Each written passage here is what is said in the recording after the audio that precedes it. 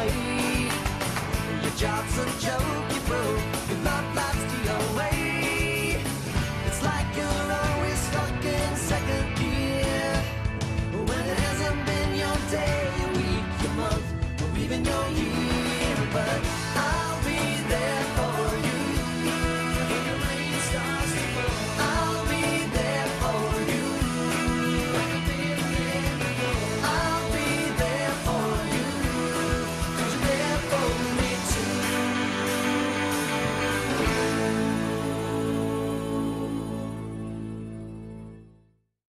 Now, if you could make any animal on the planet into a sentient being for the sole purpose of adding another race of people in order to add diversity in our ever-growing culture, what animal would you want? For me, it's pretty obvious, but really, considering how many fictional stories tend to use them alongside us, I always wondered what would happen if such a thing happened for real. Even if it's just our imagination, it's not impossible. What with science allowing us to view galaxies beyond our own, we are bound to find other intelligent life, not to mention create our own. Where am I going with this? Why, Theodore Rex. Now, I know what you're thinking, and I agree. This is a really bad movie. Hell, it's one that Whoopi Goldberg even tried getting out of, to the point where Richard Abramson, producer of the movie, filed a lawsuit against her just to keep her in.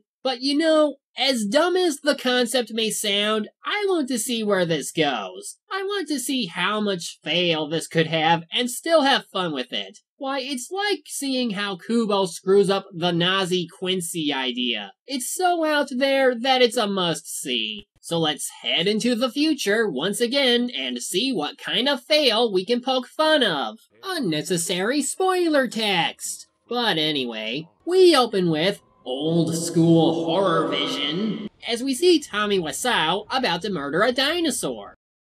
Well, he kinda does. I mean, with that haircut, he... Look, just let me have my fun. Present from Mr. Kane.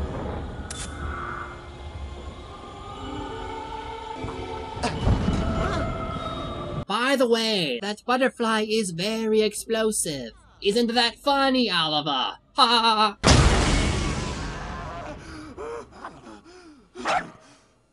So whatever that was, we're now introduced to our title character, Theodore, voiced by George Newbern. He's a cop who works in public relations in a future world where dinosaurs are now people. Before you ask how, well, it's explained that in the future, almost all the animals have gone extinct, and an organization called New Eden is reviving them through cloning. Though that doesn't explain how there are Jim Henson's dinosaurs rejects running around. Oh, and you gotta love the lip syncing they have sometimes. Hey, freshen up here, Teddy. Here we go. Teddy's going out. Yes, the Museum of Natural History. Of course. We're off. Wait, let's watch the lip sync, okay?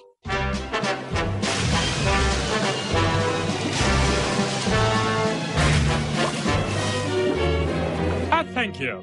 Either way, they're setting up the interracial discrimination theme in which Theodore wants to become a detective, but can't because of who and what he is. Also, his running gag is that he loves cookies.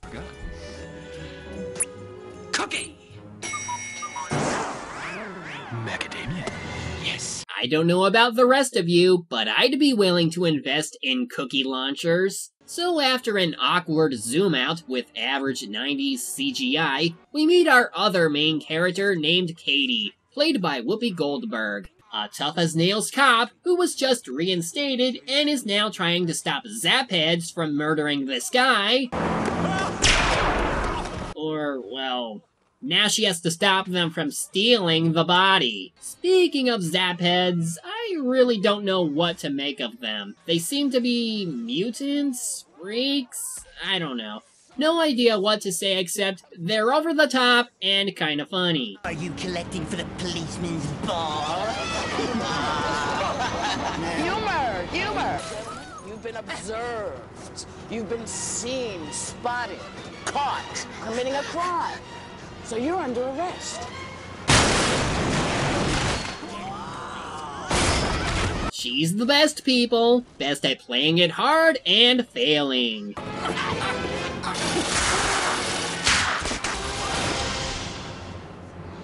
Whoa, yeah.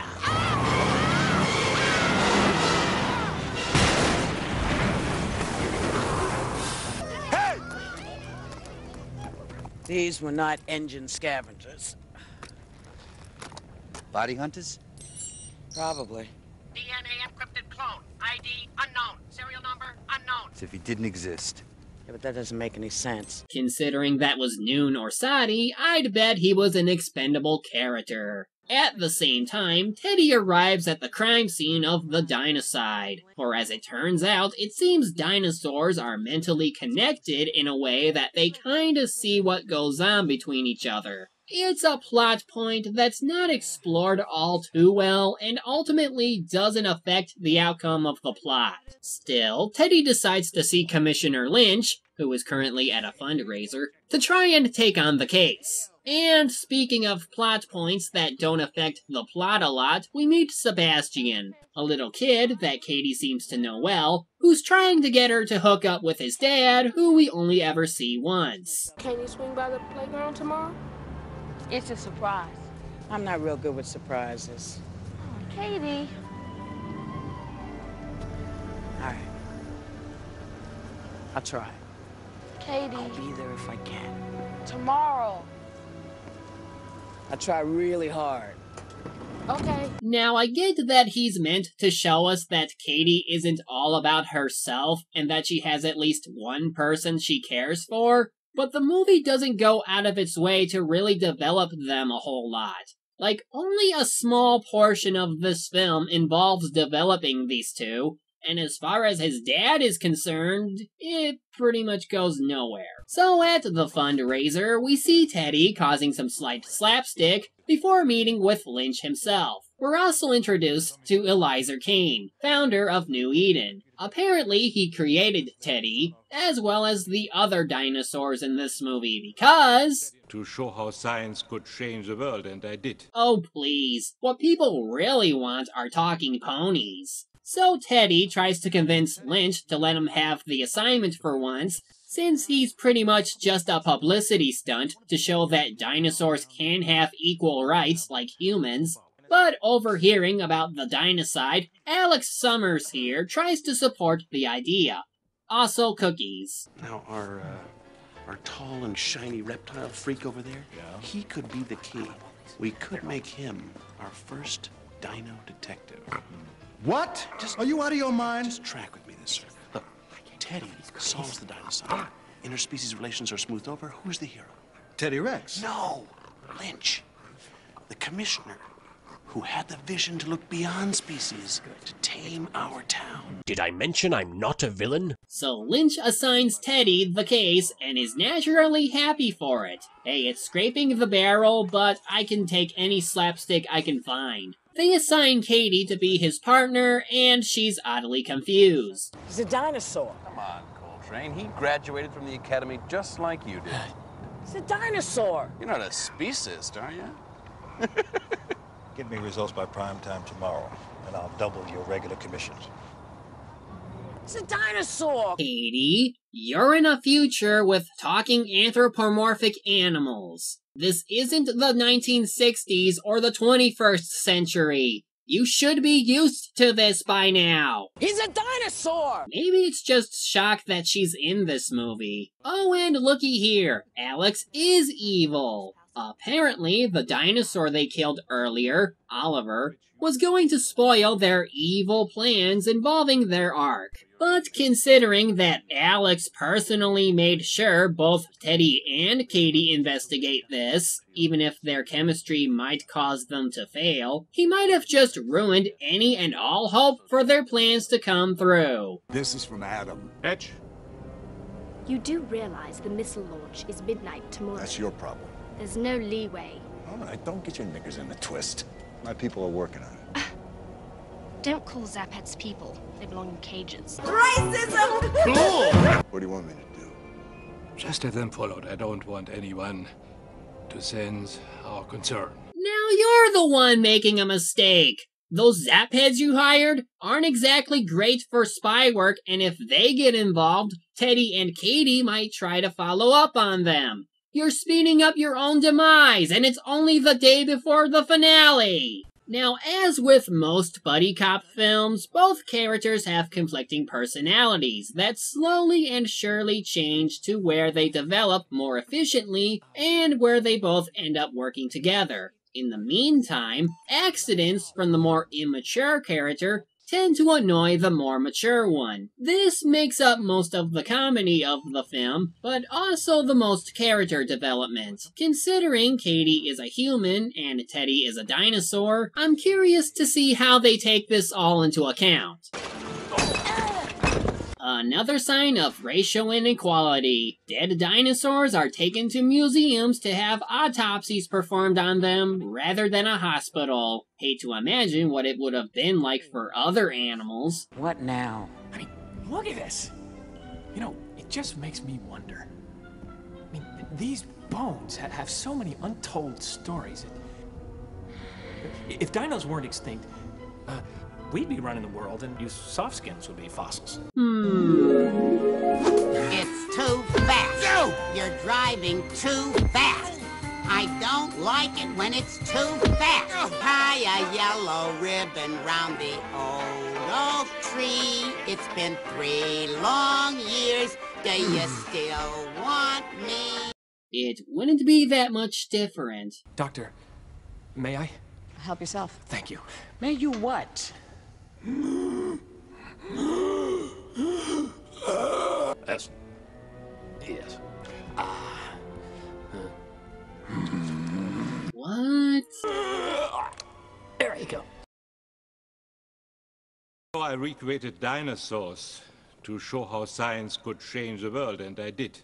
Must be a dinosaur thing. After getting a tail print of Oliver, they get a lead on where he was living and with who, heading to a nightclub that shows us a good example of multiple sapient species getting along. What's that you say? Some of this is possible bestiality? Viewers, please, not in this future world. Thing at the table just clacked at me.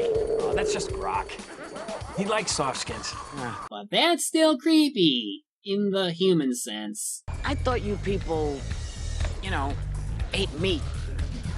I'm kind of on a wagon. You know, it's not like the old days, Katie, with the herds of duckbills roaming through the plain. This is kind of a problem I have with them making dinosaurs the first to be people. If they still retain some of their natural instincts of eating other animals, wouldn't that endanger other people? Well, then again, I guess it's just another form of murder, but I don't know. Something just bugs me whenever a society that has power to control what they clone still has such issues. At any rate, we meet Theodore Rex's love interest, Molly Rex. No relation. Come on, let me cling on, feel like a vine. Make that low-down music trickle up your spine. Baby, I could warm you with this heart of mine. Yeah, something is definitely wrong with this, in a funny way. You know what it needs? Hey fellas, I'll take off all my blues. Hey fellas, there's nothing I won't do. So after that, they go to Molly's room to ask her a few questions regarding Oliver, while Teddy is being infatuated by her. I mean, I feel for you. What exactly was he? He was an entertainer. Oh? A song and dance, I know. Did he have any hobbies? You know, outside interests? He worked at New Eden. It was in his heart to heal the earth. Eden? And with that, Kane's plans just went down the toilet. All they need to do is go see him at New Eden, and they're set.